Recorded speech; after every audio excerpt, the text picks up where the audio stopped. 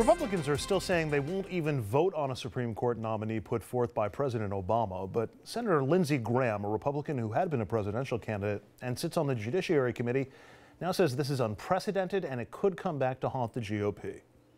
And if Ted Cruz or Donald Trump get to be president, they've all asked us not to confirm or take up a selection by President Obama. So if a vacancy occurs in their last year of their first term, guess what? You will use their words against them.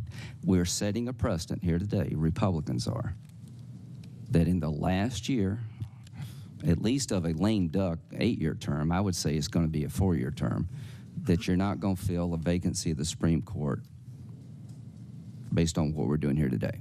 That's going to be the new rule. Now, look, if this was a Democrat sitting on the Judiciary Committee, this wouldn't be news. This would be the same sort of thing that we've been hearing for weeks ever since the passing of Antonin Scalia. But this is Lindsey Graham.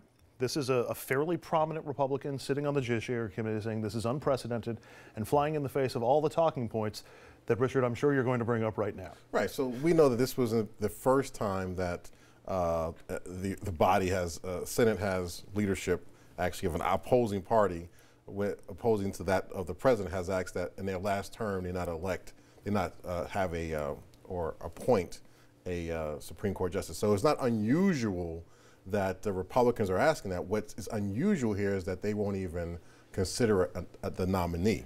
So the request to not nominate somebody is not unusual, but not moving on that is unusual. We're sitting in March. It's not March 20th yet, so there's still more than 10 months until the inauguration of the next president, which is January 20th, 2017. Obama's still president, Scott. He has, I mean, he should be entitled to appoint somebody or at least have that appointment considered, correct? Yeah, I mean, he should. And on the other hand, this is a critical appointment, and everybody knows it. You got a 4-4 situation. The next, whoever this is going to be, is critical to many policies and views across the. What I don't understand, though, is I think they're being very stupid about it. Frankly, look at all the number of justices who have been nominated, and took months and months and months before they could actually be approved, and even some of them never got approved. And there's still some that are sitting in the stable right now that are waiting for Senate to even consider them. Right, so why be stupid and say, I'm taking the basketball home and I'm not going to let you, I mean, you can accept, and if Obama's smart, he'd pick a person who has some Republican connections and then make them look embarrassed. I think it's just dumb, because I think no matter how you do it, they're off on August and July.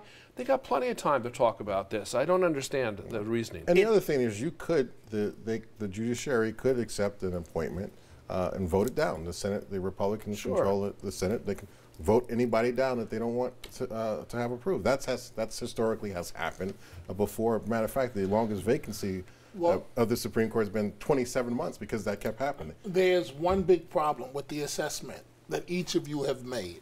And the big problem is you're being reasonable, measured, and responsible. And don't let it happen again. I'm following Lindsey Graham's lead. Because right now we're dealing with an empowered Republican base that only cares about red meat for the base. And Senator Lindsey Graham is right. You think the Democrats are going to forget this? Or do you think they're going to say, payback, we're going to wait until you have your Republican president, and they're going to be, you know, a lame duck status, payback? I couldn't agree more with what you say, County Exec. It's simply smart. Okay, listen, guys, we're not approving whoever Obama puts up. The public doesn't have to know that. We'll play the games, we'll listen, we'll hold the hearings, and we'll vote him down. I don't care who he puts up. What's wrong with that? Do Republicans? It's their right, actually. Right. Republicans back down and say, okay, we'll hold hearings at this point. Does that hurt them significantly in the eyes of their base? Are you kidding me? Have you seen the level of approval for Congress? Like, this is one of the people are pissed off. I mean, approval, I think, is like 13%. All right. Okay, so people are pissed off, and that's why they're coming out for people like Trump, because they're mad. Do they lose more face having drawn this line in the sand if they back away and say, okay, you know what, we'll hold hearings. We're going to reject anybody on spec, but we'll hold the hearings at least. I don't think do they lose more face? I don't think you can get any lower than 13. I don't think so. No. Well, actually, you could get 13 lower than 13. Yeah, well, so there is some room. I don't think you can go any lower than that. I think they've hit rock bottom. So you know, no, I think it would be fine if they hold the hearings and reject the nominees. You know, Look, the longest confirmation I think was Judge Thomas. I think it took about 2 months, a little over 2 months, maybe 3 mons. So once you hold a hearing for one, reject the other one, hold another 3 more hearings, you're pretty much done. Hold 2 hearings. You're done. And then you're August, and no one's there anyway. Right. So that's it. Scott, I've always thought that the Supreme Court was sort of one of those big, quieter issues in any presidential election, the balance of the court, especially when you're looking at a 5-4 court and you've got somebody like Ruth Ginsburg, and she's probably, if there's a Democrat who's elected, she's probably going to go in the next term. This puts a face on that issue, the opening on the court. We know that Republicans are playing to their base. Doesn't this help Democrats playing to their base also, because it does personify the issue? Yeah, I think it does, because they know that Roberts swings all sorts of ways, the Chief Justice, okay, even though everybody thought he was a great Judicially, conservative. Dominic. Obamacare is one. Yeah, judicially is what I. So Roberts is, and Kennedy becomes the key, of course, and Kennedy's rulings on many cases have gone one way or the other, and there are big policy issues, from abortion to the issue of voting rights to also for affirmative action. There are a whole list of things, and people are paying attention to these issues more so than before. So the next that ninth judge, and perhaps then the judge is critical. So that's absolutely true. Let me flip the question then.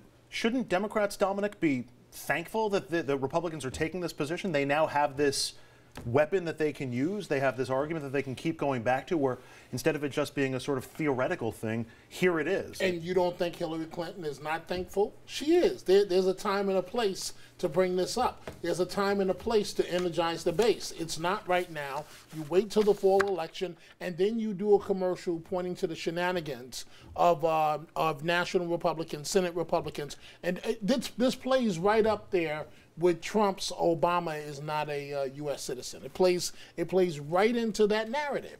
So Hillary Clinton will be quite helpful. I mean, quite thankful. Quickly. Yeah. And it's stupid. I mean, again, because they're going to argue you're not abiding by the Constitution. Abide by the Constitution and then don't take action. But do the right thing. All right, we'll shift gears after a quick break. A strike is looming for New Jersey Transit that would make Monday morning's commute a nightmare for more than 100,000 commuters. But is there a way to make sure that nothing like that happens or happens again? We've got an idea. Stay with us.